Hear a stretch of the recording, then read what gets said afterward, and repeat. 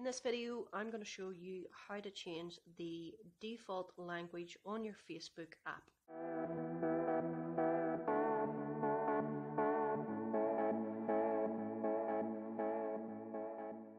So what you want to do is hit up your Facebook app and tap on the three horizontal lines in the top right hand corner. And then what you want to do is scroll down a little until you get to settings and privacy.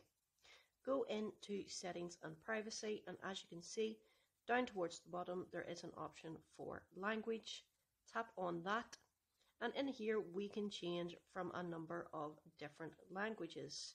So all I would need to do is select the language that I wanted to change the Facebook app to, and it would automatically change everything into that particular language. So that's how easy it is to change the particular language on the Facebook app. If you enjoyed this video, give it a thumbs up. If you do want to see more videos like this, then why not subscribe to my channel. You guys have been watching and listening to Anne-Marie from Supreme Guru Tech. Peace.